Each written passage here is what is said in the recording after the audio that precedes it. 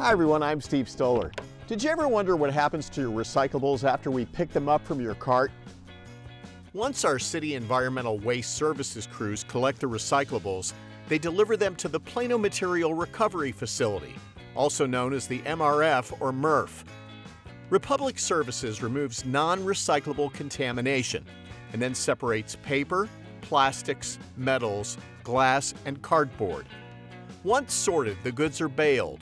When they leave the MRF, they are taken by trucks to companies that process them back into materials for future use and resale.